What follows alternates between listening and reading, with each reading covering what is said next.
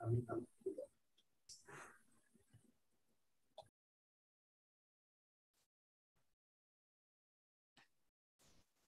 I will start recording now.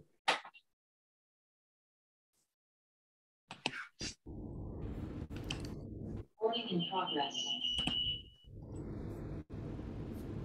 Okay. Can you need to mute it. I have muted.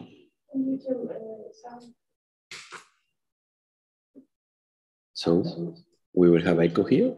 Ooh. Okay. It's down all the way. I don't know. And I've muted. Preference in Zoom, preference audio, and you can mute there.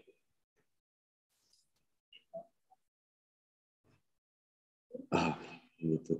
Okay.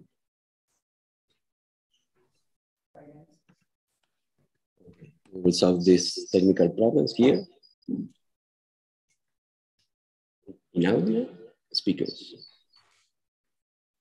Everything says it's in.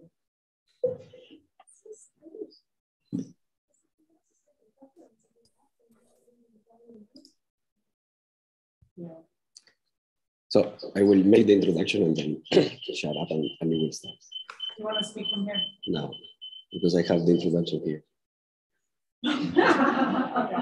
Okay. Good morning, everybody. We have some small technical problems here, but I think we can survive. Today, we will have the talk by Dr. Kelley, and she got the PhD from the University of Wisconsin. She will talk about, radio astronomy in the pre-SKA era. What can Apertif do for you? She got the PhD from the University of Wisconsin-Madison in 2011. Then the PhD focused on environmentally driven galaxy evolution in galaxy groups and clusters. She did the first postdoc at the University of Cape Town in South Africa, where she worked on science commission of Karoo Array Telescope, CAT7, the precursor of Meerkat. More cat in Africans, in addition to being a cute wild animal. In 2014, she moved to the Netherlands for the second postdoc, which was a joint position at the Kaptein Astronomical Institute in Groningen and Astronomy in the Netherlands Institute of Radio Astronomy. Then she worked on science commissioning of Apertif and executing the Apertif surveys. She moved to here, Granada, at the IIA in last October, and to work for the SKA coordination. She used Apertif data to test and expand the capability of the Spanish prototype science regional center being developed here. She's involved with many of the large H1 survey of SKA precursors and pathfinders, including Chile's La Duma, Mighty H1, Apertif, and Wallaby.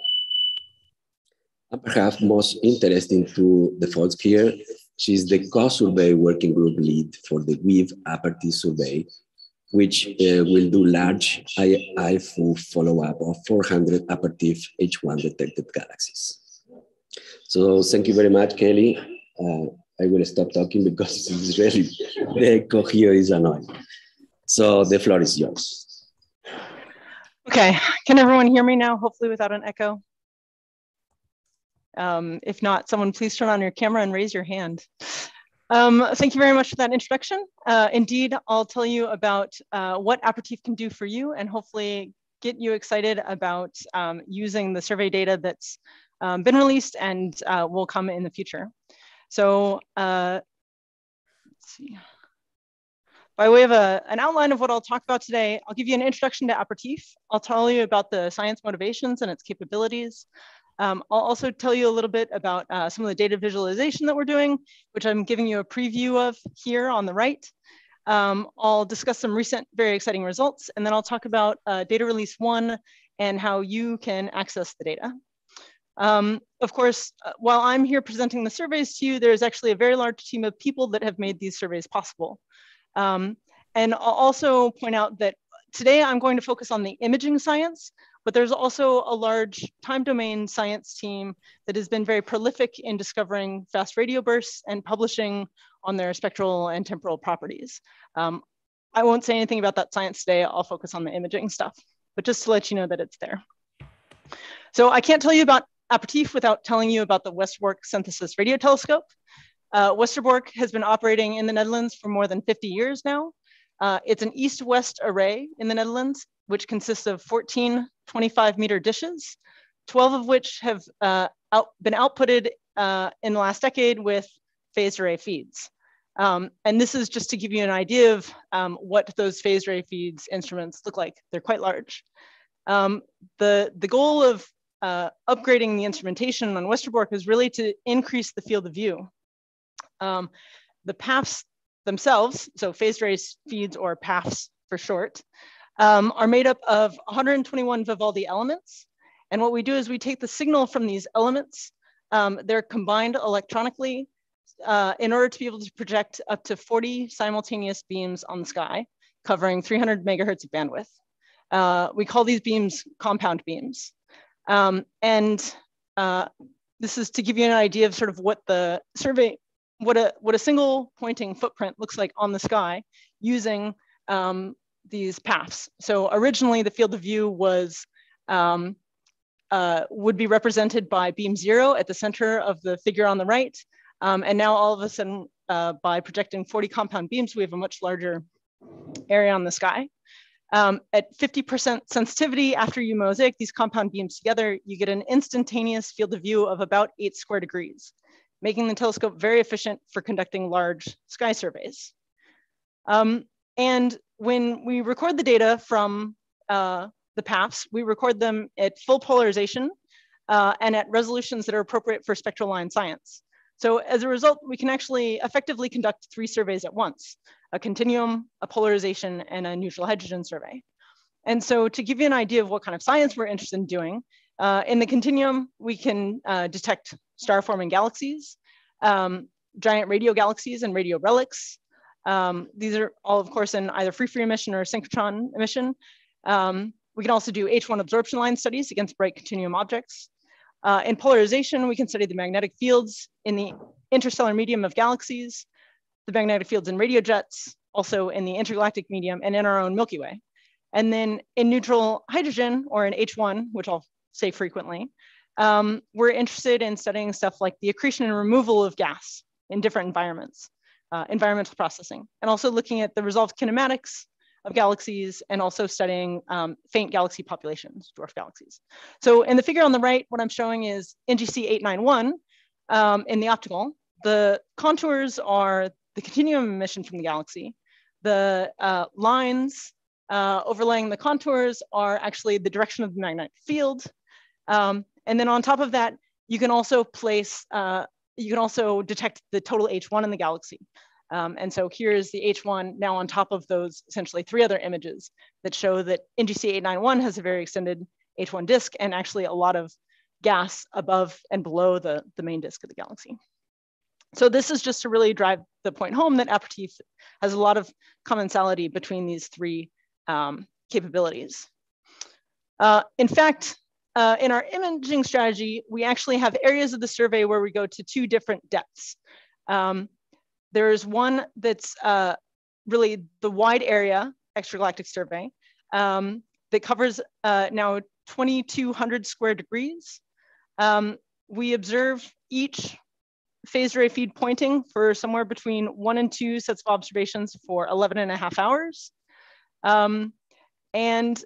We observe a smaller part of the sky, about 150 square degrees, to basically about 3 times that depth. We observe 10 times longer. And that's the Apertif medium deep survey.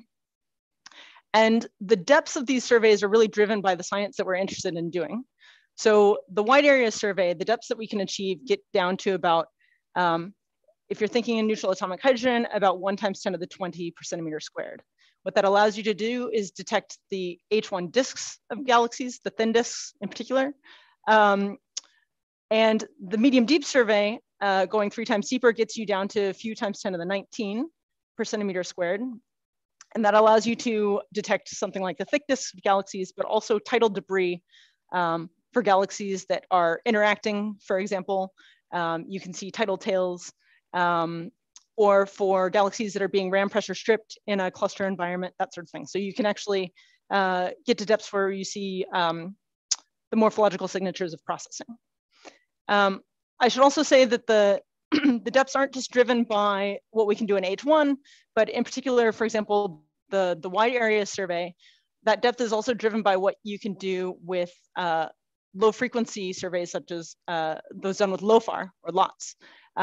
And in fact, our depth is well matched in the continuum to see the same galaxies that LOFAR detects at 150 megahertz, assuming a spectral index for sources of minus 0.7. I'll talk a little bit more about LOFAR and the complementarity between Apertif later, but just to give you kind of a flavor. The column densities that are colored on the left correspond to the same color contours on the right. So in the top, you can see NGC 891 again with its thin disk and thick disks. And then in the bottom panel on the right, you can see 3 or 4 galaxies with a lot of intragroup H1 in there as well that would be detected by Apertif. So as far as the footprint, what Apertif covers, on the left-hand side, what I'm doing is I'm showing every galaxy with a redshift from the 2-mass redshift survey out to about, say, 200 megaparsecs in blue. And I'm showing very nearby galaxies in orange. And the open circles basically each represent a pointing of Apertif. So you can see that in the top left, this is what an optical astronomer would think of as the spring sky. In the bottom right is the fall sky. And what you can see from the clustering of these blue points in particular is that we trace a lot of large scale structure within the Apertif pointings. On the right-hand side, you basically have the same map, but now the galaxies are gone and the empty circles are colored yellow for the Apertif fields that in our sort of superset of pointings. The ones colored in yellow were observed in the wide area survey, and the ones colored in red were covered in the medium deep survey.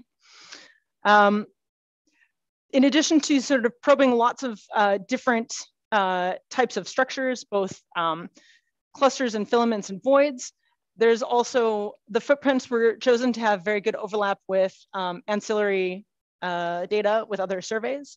So for example, the LOTS survey with LOFAR, which its area, ultimately it will be all sky, but sort of their first data release is kind of outlined in green in the upper left.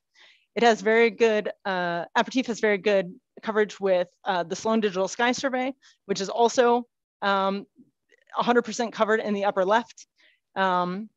And also other complementary Sloan surveys like MANGA, which I'll talk about a bit later.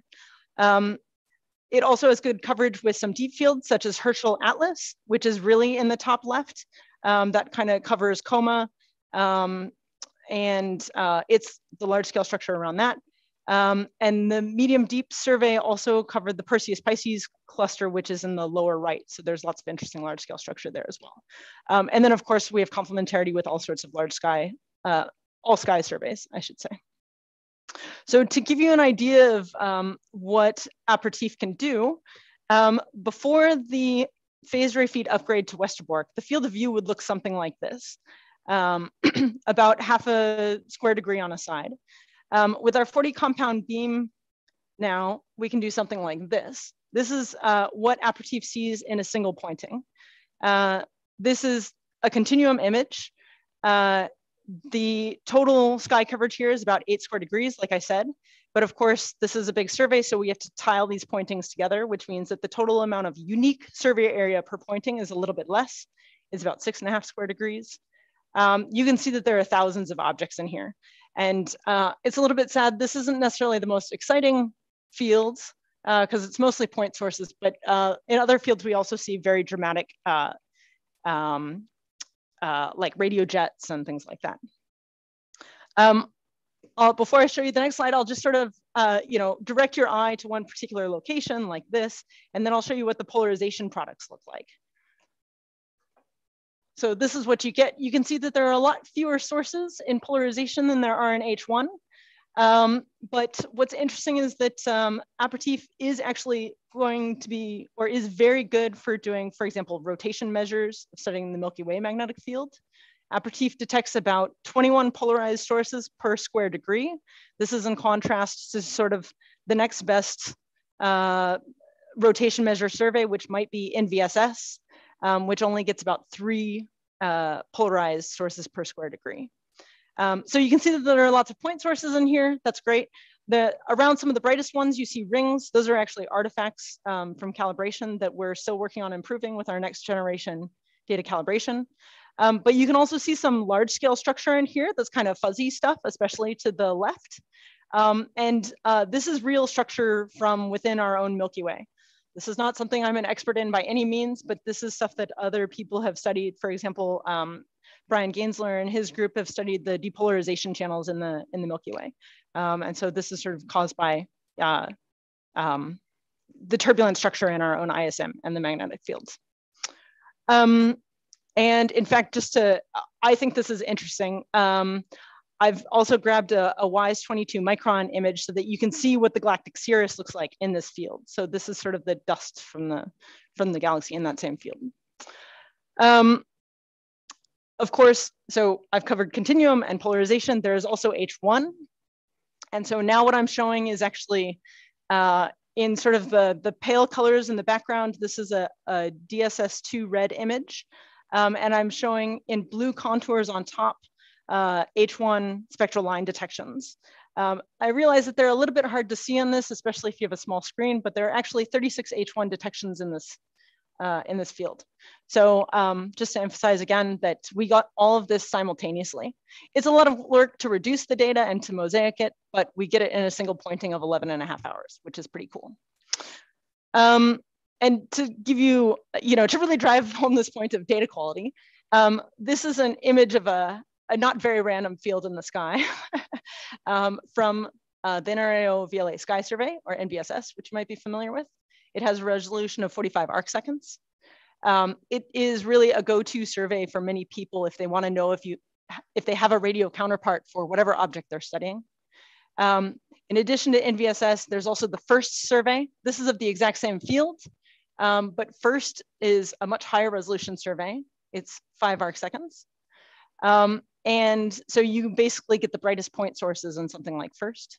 And any sort of diffuse emission is totally resolved out. But with Apertif in that same field, you get this. And so now all of a sudden, Apertif has sort of an intermediate resolution. It's about 15 arc seconds.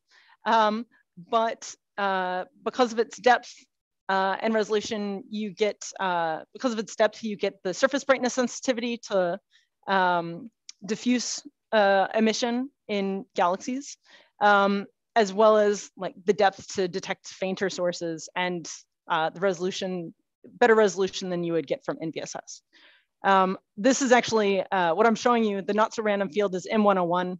And on the right-hand side, this is just sort of a first pass at producing H1 contours. But I really wanted to highlight the continuum aspect of it. So this is what they look like side by side. And you can really see the improvement. So my point here is that if you are doing science in which you're curious whether or not your object has a radio counterpart, consider looking in Apertif. So this is what the continuum looks like. I wanted to say a little bit about what the spectral line data looks like, because this is really what my specialty is. The H1 data, of course, looks slightly different. Rather than images, what we create are data cubes. And the volume of the data cubes coming out of Apertif is pretty enormous. So for a single pointing, you have 40 compound beams. Each compound beam, the bandwidth has been chopped up into several intermediate sized cubes. In this case, I'm counting the 4 nearest cubes, nearest in terms of their frequency and their recessional velocity for the H1 line.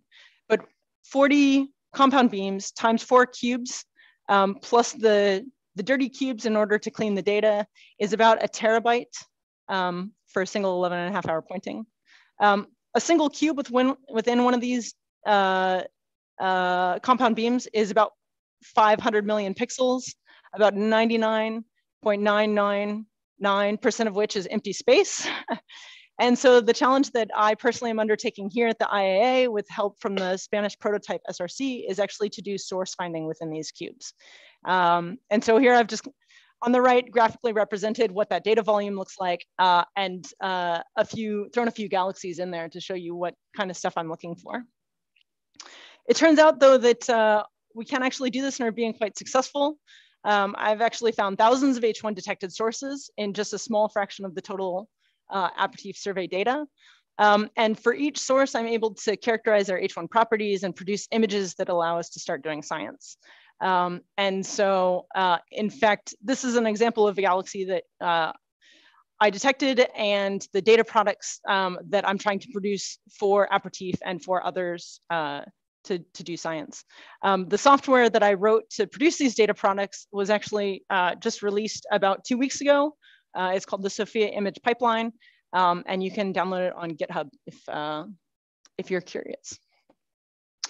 The source finding aspect for the neutral atomic hydrogen picks out individual sources, but one of the great things about Apertif is we're mosaicing very large fields of view. And so we can actually look at galaxies within their larger environment. This is what I'm really interested in. So hopefully someday I'll come back and give a talk to you about galaxy groups and clusters and the gas processing that happens within them. But what I'm showing here is actually one of my favorite gas-rich groups that we've discovered with Apertif. And in fact, I'm just gonna zoom in on this one very small part of it. This actually contains 3 galaxies. And they look something like this individually. I'm gonna pause this. Let's see if I can pause this movie at just the right spot. Nope. Okay.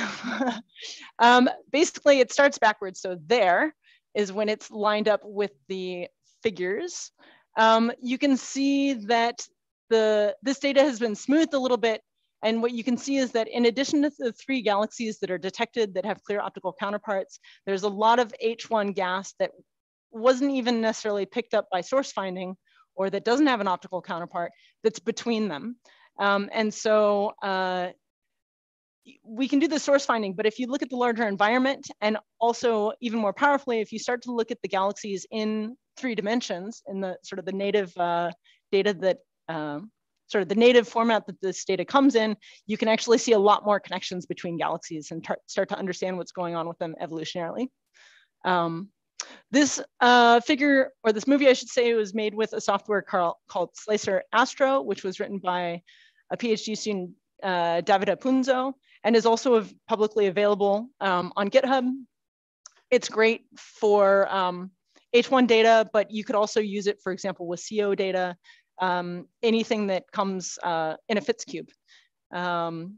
And it will automatically try and calculate what the contour should be so that you can easily visualize your data. But it also has advanced 3D modeling tools embedded within it. So for those that know the jargon, you can use, for example, 3D Barolo to do modeling of galaxy rotation curves within the software itself. So that's one way to visualize the data. A second way is actually using virtual reality software. And some people may have wandered into the lunchroom sometime last week while myself and my student were playing around with this. This is my very excellent student who's a master's student here, Clara, trying to explore a data cube. You can see that she's got a headset on and she's got handheld things in her hands. And she's actually on the screen behind her, you can see what she sees of a cube with those 3 galaxies in it. And what are these things called? I don't know, the paddles, whatever she's holding. Joysticks, yeah, allow you to zoom in and zoom out of the cube and also manipulate stuff like the color map, the relative intensity, the scaling within the cube to sort of better visualize what's going on. It also allows you to, it's a very immersive experience. It allows you to also walk around the data which is pretty cool. I should say, I'm going to take 30 seconds to have a small rant for any of the important people who are sitting here listening. We actually have only been able to do this recently because we're running it on Clara's personal computer. I arrived here in October. We had discussions about VR in sort of November. We wanted to order our own laptop to be able to do this with the, that had all the right specs in December. But we weren't able to do that because it was outside the normal ordering of, equipment. So we ordered it in February, and now it's May, and it still hasn't arrived yet. And so at this point in time, about a month ago, I'd sort of forgotten that we'd even tried to do this. So it would be great if somehow the procurement process was more responsive to our needs. Okay, rant over. My point is that this software exists.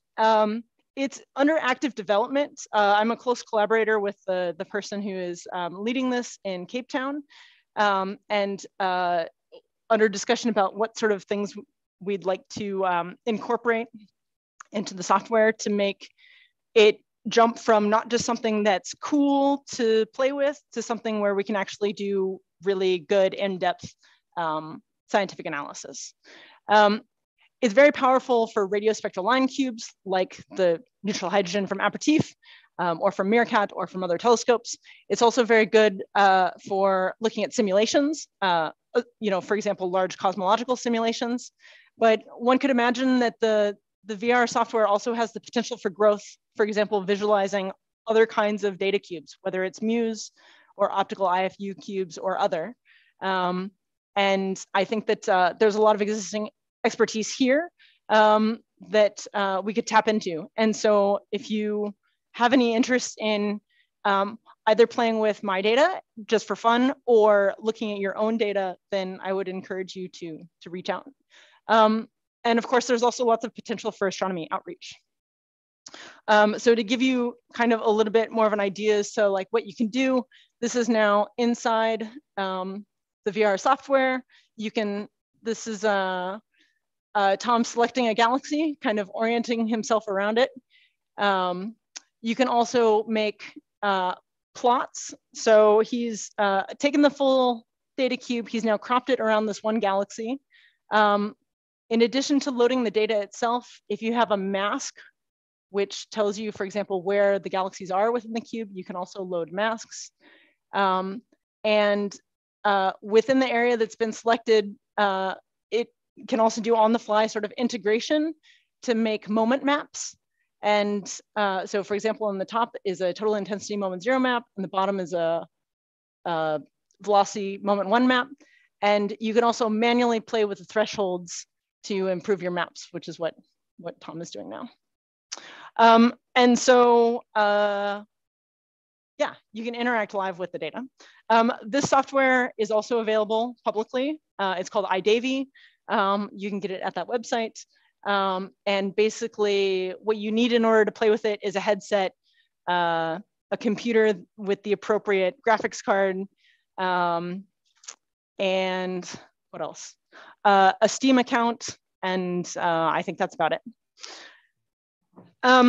So let me tell you a little bit about so that's all cool. That's sort of what the data is, how we are visualizing it, that sort of thing. Let me tell you a little bit about the science that we're doing with Apertif, that we've published, which is kind of the most exciting first stuff that you can do. The first paper that came out was actually about this extreme intra-hour variable source that was discovered. Previously, there were only 4 known sources that varied on timescales of less than a day. What we're actually detecting here is scintillation within our own galaxy. So what this requires is a background source that has micro arcsecond radio structure, and foreground sub-AU scale within our ISM. And the light passing from that micro arcsecond radio structure through the sub-AU scale ISM causes twinkling.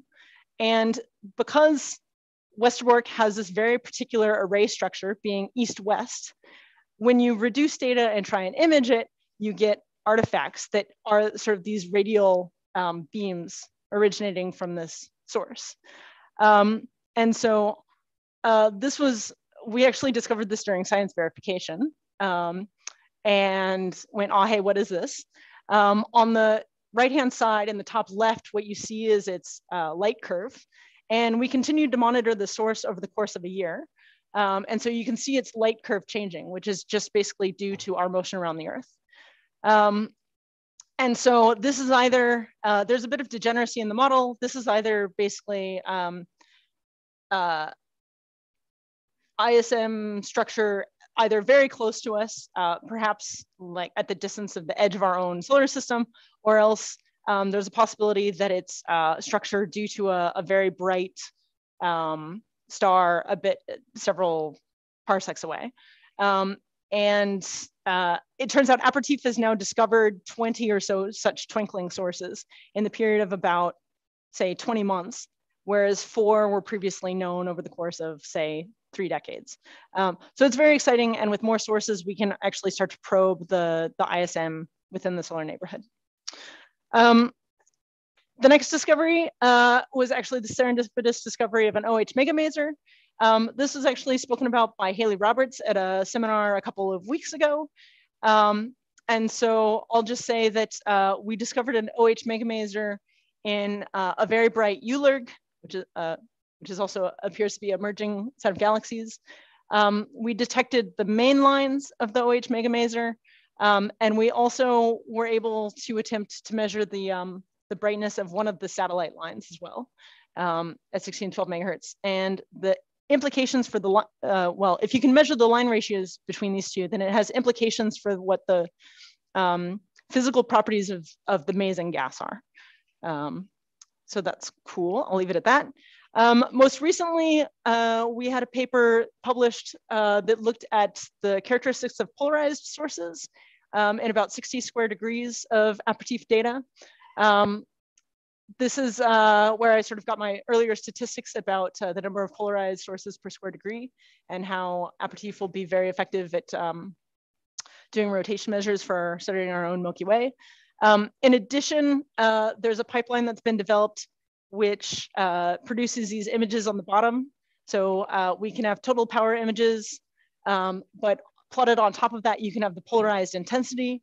Going to the right, this is for a resolved source. You can have the rotation measure. You can also have the fractional polarization for an object. And then you can also retrieve stuff like WISE imaging and other all-sky surveys. So there's also pan-stars and Sloan imaging and that sort of thing. And so Bjorn Adebar, who's in Germany, he characterized the host galaxies of many of these polarized sources and looked at those statistics, many of which are dominated by radio loud AGN. In addition, I mentioned already that Apertif has very good synergy with the LOFAR surveys and LOTS at 150 megahertz. It's particularly good for looking at the spectral index of resolved sources, for example. So you can study the energetics of radio galaxies and the age of the synchrotron emission coming out of these radio jets. So I've just got 2 examples here. One is from Morganti et al. Of a galaxy cluster that's actually in the Lockman hole, ABL 1132. On the right-hand side, this is a paper that's about to be resubmitted, or I think it actually has been resubmitted, that was looking at a low energy radio AGN in a ULIRG Markarian 273. This is a grad student who's up in at the University of Groningen. And so you can see the radio contours, and then on the bottom, you can see the Apertif and LOFAR spectral index that are derived from the respective images. Those are just sort of a flavor of the results coming out. So hopefully that'll get you excited as they might relate to your own science. Looking a little bit more towards the future, as was mentioned in my bio, there is the Weave Apertif survey that's coming up very quickly. Weave is going to be on the WHT on La Palma. And Weave Apertif is a dedicated large IFU follow-up of 400 H1 detected galaxies with Apertif. Weave is expected to have first light and begin science verification later this year. And so I'll just sort of show a preview of what the data can look like by using MANGA, which is another large IFU survey, as an example. So on the left, what I'm showing is the H1 contours on a galaxy, on an optical image of the galaxy, sorry. And on the bottom left, I'm showing the velocity map from the H1. And it turns out this is a galaxy that was observed by MANGA. And so the hexagonal pattern in each of the images is the field of view of MANGA, and you can see as compared to the H1. And so by combining H1 and optical IFU, you can now get both resolved measures of not only the gas, but of course what's going on with the stars and the ionized gas within these galaxies. This is nice because you can see that the stellar velocity matches up very well with the H1 velocity in the lower left, but of course the H1 extends much further out in the galaxy. Yeah, so to tell you a little bit, so now hopefully I've gotten you excited. Let me tell you how you can actually access the data. So Apertif DR1 was actually released in October of 2021, so now almost a year and a half ago. We tried to make the data available as quickly as possible for all of the data that had passed validation metrics. So, you know, that we weren't concerned about not deriving good properties from the images that we were releasing effectively. There are two companion papers that are in prep. One is a description of the data release and the validation process. That's by Betsy Adams. The second is a continuum source catalog by Alexander Kutkin. The continuum source catalog also may be interesting that it will include cross matches with both LOFAR and NVSS. And these are about to be submitted. I think the goal is May 12th. So those will be coming in the next couple months. In the meantime, it is actually possible to go to the Astron website and get a very detailed description of how the data release was done. And so much of the information that will be coming out in the papers is already available on the Astron website. How to get access to the data? Oh, I should say, so what I'm showing here in this is actually the footprint of DR1. And on the left, this is an example of a radio continuum galaxy with a crazy jet. And on the right is a galaxy that I showed earlier with this very extended H1 tail, just to sort of show you some interesting things that we see. You can get access to the data by going to vo.astron.nl. What it has actually, it actually has a bunch of things there. So you can also get access to the lots, the LOFAR images that have been released, DR1, DR2, and then at the bottom of this, those purple highlighted links, you can get access to the Apertif data. It's divided into the continuum imaging, the spectral, H1 spectral line cubes, and the polarization images and cubes. If you click on, for example, how to get the polarization images and cubes, you'll get something like this. Many of these search parameters are maybe a bit more useful for someone who's already familiar with the survey, but you can search by position. So in this case, in my example, I'm going to search around M101. I've already shown you many of the images from there already. You can choose, you know, sort of what your radius is to search. And you can choose sort of the formatting that you want the output in and that sort of thing. Anyway, what that will return to you is what data products exist from Apertif DR1. And so in this case, there are several fields and there are data products associated with each field. In this case, in sort of the middle column that's highlighted in blue, you can see that we produce Q cubes, U cubes, and sorry, this is Stokes Q and Stokes U, for those who are familiar, and also Stokes V images. So these are the polarization data products. If you were to click on continuum, then you would get continuum images. If you were to click on the H1, then you would get H1 data cubes. And so you can download these directly. There's also, if you let the page load longer than I did, you get little previews of what the data products look like in this. And if you're familiar with VO tools that exist, you can send this information via SAMP to something like TopCat, for example, and explore and download data through VO tools. In addition, so I should say that the DR1 really, it covers about 1,000 square degrees, but it's still a bit limited. And so you may find that your source exists within the Apertif footprint, but maybe not all the data products associated with it have been released. So the data doesn't necessarily reach the full depth, or maybe it's outside of the range that's been released. If that's the case, you can also access data via an external collaborator process. And I've been a sponsor for several people who have done this, particularly with the H1. You need an Apertif sponsor. So I'm at the IAA. I would be a logical choice, or I can also put you in touch with people.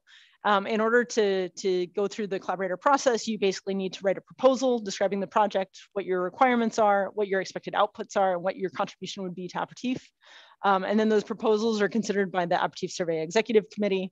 And we have a relatively fast response time. I say 1 week here.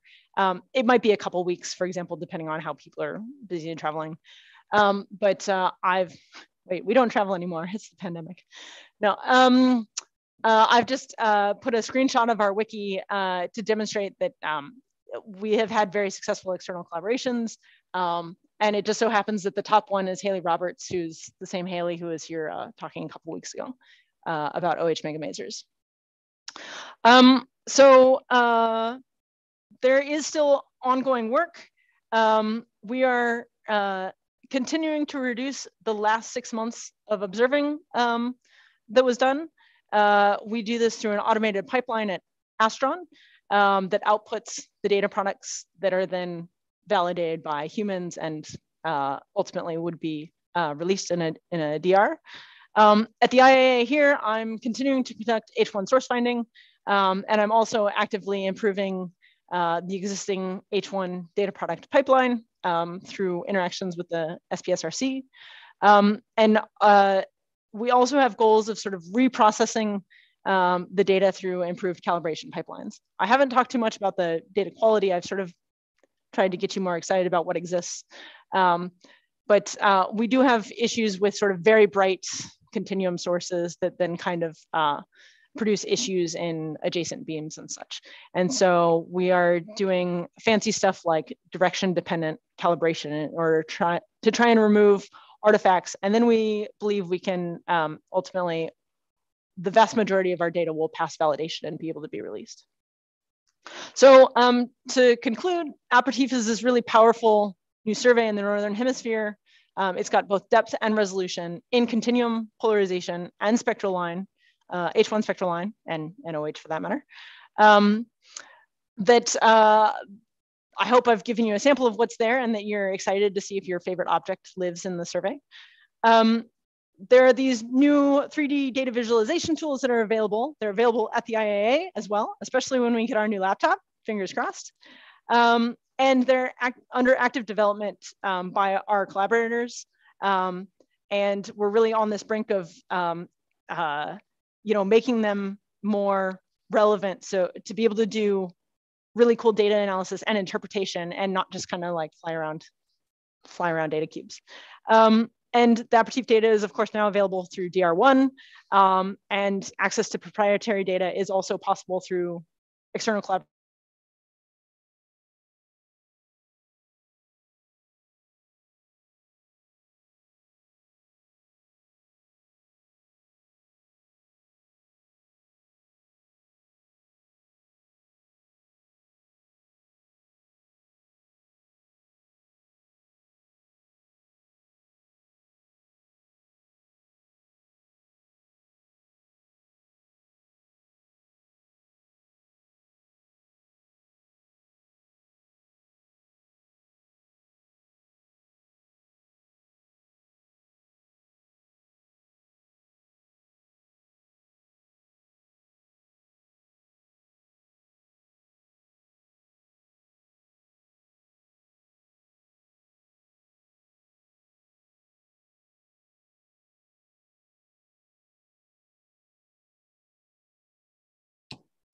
Yeah, sorry, we have another technical problem here. The computer shut down because he was talking about against personal computers. So this is the. I think it's done. So come here and maybe you can end the talk here. Shall we just do sound from there because I'm not connected to the mic. Okay. Yeah, sorry, we have a. Yeah, the presentation is over. So the computer shut down because he was talking about against personal computers. So this is the. So come here and maybe you can end the talk here. Just mute the. I think if you mute the YouTube, then it'll be all right. It's mute. Yeah. Okay. Yeah, the presentation is over. So the computer. He was talking about against personal computers. So I don't know. Should we kill the YouTube and then you are at home now? Mute your. I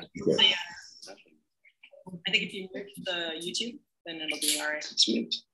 Yeah.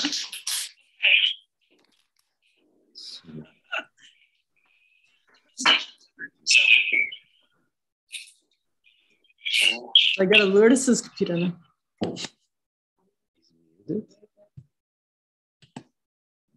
No? Yeah. Okay.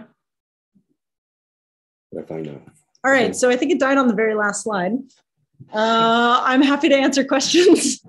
I had nothing more to say. Yeah, Teresa. Okay, so this is a fairly simple one. I am confused by the nomenclature of Apertif versus Westerbork. So Apertif is the survey. Telescope. Okay, so Teresa said that she's a bit confused by the nomenclature because there's Westerbork the telescope and then there's Apertif, and it's not entirely clear what that refers to. Yes, I agree. Westerbork is the telescope with the sort of 14 dishes. Apertif both refers to the phased array feed instrumentation that was put on the telescopes to upgrade it. And it also refers to the names of the surveys or the prefix of the surveys, if you will. So for the wide area, we're calling it AWS, the Apertif Wide Extragalactic Survey. And the medium deep, the name is a bit still sort of up in the air, but we haven't published the paper describing it yet. So the Apertif Medium Deep Survey. Because the pathfinder is listed as Apertif in all the SDA and Western pathfinder, so that's why it's basically the name of the instrument and the shorthand for the surveys. Okay. Thank you. Yes, you're welcome. Other questions? Yeah, I have two questions. Yeah. One is, what is the frequency range that the Apertif can reach? Because you showed the redshift of 08, but can you reach the best frequency of 08?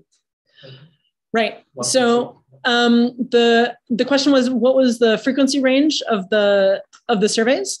And so for the instrument. Yeah. Okay. Well, it's kind of also an important distinction.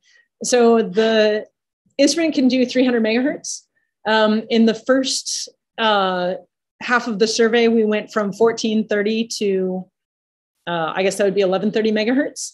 But we found that everything past about 1300 megahertz was heavily impacted by RFI. So in the second half of the survey, we actually switched it so we could use the full 300 megahertz band. So now it goes from 1580 to 1280, I believe. And that's so that we can have improved continuum and polarization sensitivity. And it doesn't impact the H1 too much because it was really the RFI that was wiping us out anyway. So, so we can't get to the rest frequency of OH. We can just see sort of what's redshifted into our band. Yeah.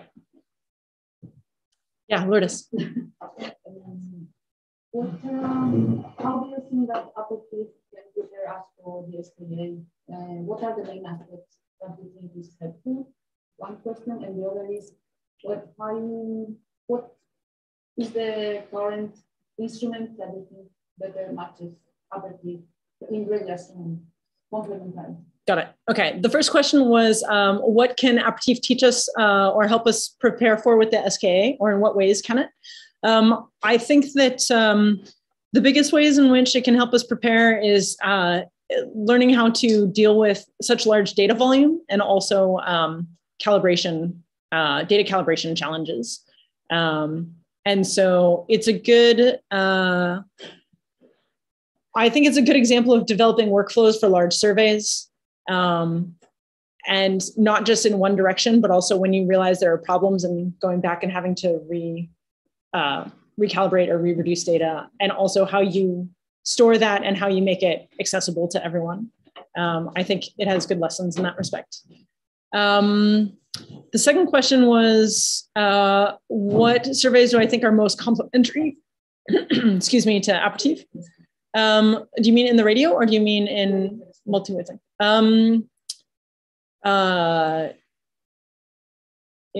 Yeah, that's a good question.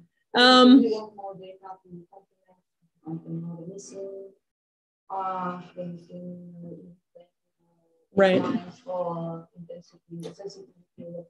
Right. So the follow-up to that was, what radio telescopes would one want to use in order to follow up to complement Apertif? I would be particularly interested in FAST. So FAST is the 500-meter aperture something telescope that's built in China. So it's got very good sensitivity, and it's also still in the northern hemisphere, but it's got a large declination range that overlaps with Apertif. Whereas, so if you want to follow up Apertif detected objects, I think it would be very interesting to go after them with FAST, to look for really diffuse emission. I am, of course, very biased because I'm interested in the H1. I don't know what it would be like for the continuum and if it would be as beneficial. But if your study is more interested in, for example, population statistics of continuum sources, or even of H1 sources, and you want to cover a larger area, then I think Wallaby is a natural extension to Apertif because they have similar sensitivity and resolution. Yeah. Yes. I just wondering how to review the core part of the analysis. How to view the core part? Yes, yes. Yeah, okay. So the question was about 3D visualization and how do you view the core of the galaxy when you're sort of manipulating the data and rotating it and stuff. There are a couple different ways to do this. If it's not in the VR, but you're using the Slicer Astro program, that is actually on your laptop, and you can control the levels at which the three-dimensional contours appear, and their color and their opacity. And so you could, in fact, entirely remove the contours associated with the low-level emission, and you could just look at the contours that are associated with the core if you wanted to. With the VR headset, you would probably do the equivalent thing by basically lowering the or raising the minimum threshold, and sort of playing with the scale range within your data set. So I'm not sure because we need to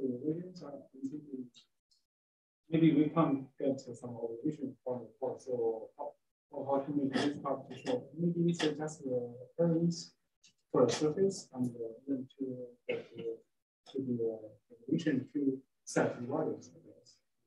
That's yeah. Another way to do it would sort of be to kind of like you're suggesting, you could manipulate, or you could figure out what values are interesting outside of the VR, and then you could apply that within the VR environment to look at to highlight the core. Yeah. You can also, the VR software, iDavy, takes in a Fitz cube. And so you can manipulate a Fitz cube how you like, and then read it into iDavy. So you can sort of precondition it a little bit for how you want to view it. Yeah. Yeah, you're welcome. Are there any questions online? Okay, yeah. Yeah, Amidu, go ahead. Yeah, hi, Kelley. Great talk. Thanks. I was wondering, I didn't quite follow. What part of the data is proprietary at the moment? Is it the medium deep or? No, there are fields. Yeah, I guess I didn't say this explicitly, so I apologize. Basically, what is contained within the DR1 is any field that's been observed in the first year of observations that also passed data validation. So that includes medium deep survey pointings. However, they haven't been combined. So you can download all of them, but then you would have to do the combination yourself. Or you walk across the hallway and you talk to me, because I can kind of do it as well. All right, thanks. I'm happy to help, yeah. Other questions online?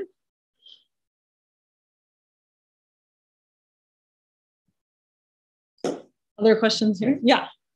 So using these phase array feeds provides an obvious advantage when mapping large regions of this. But if I'm interested in a particular source, is there any penalty in sensitivity over using a typical single pixel? No, and in fact, but there are some challenges. Okay, so the question was, the advantages of the paths are very evident in terms of being able to map large fields of view. However, is there any advantage or penalty as doing it that way as compared to imaging a single object with a single pixel instrument? So sort of what Westerbork had before the phased array feeds. And the answer is there's no penalty. In fact, it's in some ways easier to do it with a single, for an individual object, it's easier to do it with a single pixel feed. And the reason is that that can be cryogenically cooled, whereas the phased array feeds are currently not. So your system temperature is higher, which means you have to observe longer to get to the same sensitivity. Yeah, that's right. So, however, if you want to look at lots of individual objects, then it might be more efficient to go area and just stare at them longer as opposed to doing many pointings. Yeah. Other questions?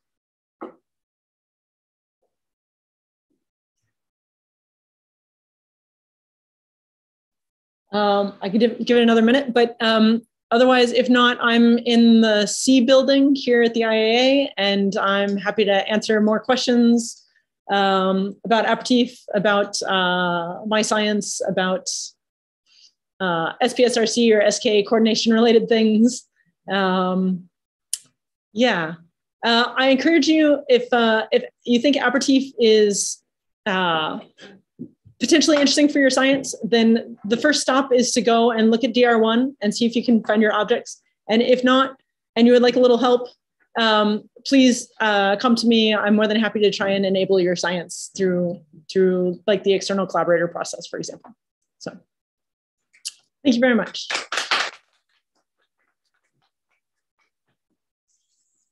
Thank you, Kelley. And we close here the talk.